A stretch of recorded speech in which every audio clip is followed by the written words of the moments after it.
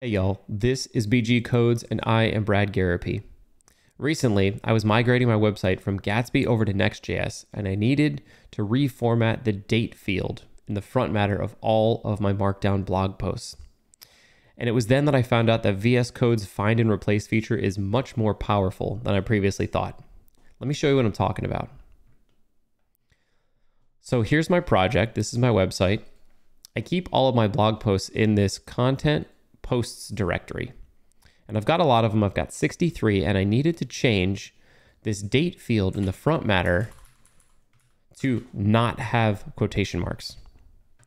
So I popped on over to the find and replace tab here. And first thing I did was say that I only want files inside of the content, posts, and then markdown files. So only markdown files in the content post directory. And I started searching. And when I typed out date, open quotes, and now I thought to myself, how do I match on any date instead of just a single date?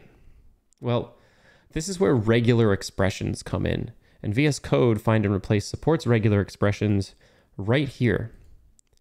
Now let's go over to RegExr. It's my favorite website to use to test regular expressions. And we'll type out our expression. So I want to match this date field. I can do date, colon, parentheses, but how do we get the date inside of these parentheses? I'm sorry, quotation marks. If we use this special character dot, which means any character except line breaks, and then this star that says match 0 or more of the preceding token, this will just say grab a hunk of stuff in between these quotation marks. Now that's good, we've got our match, but what we really need to do is find a way to kind of grab this date out of this match. And regular expressions have this notion of capture groups.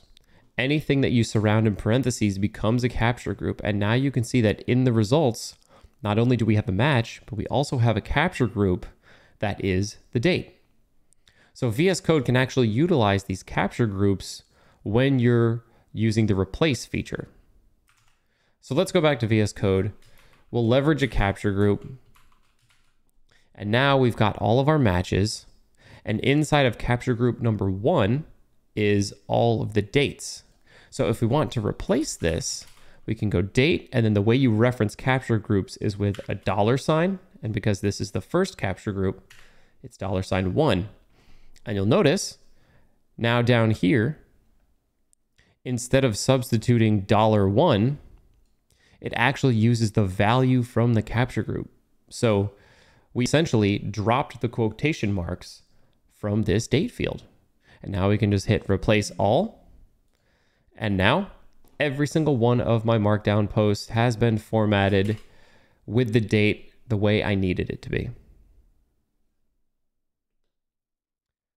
So thanks for watching this video. Give it a try. You might be able to do some really fancy find and replaces that you couldn't have before you were using that regex feature. This has been BG Codes, and I am bradgarropy. I'll see you on the next one. Peace.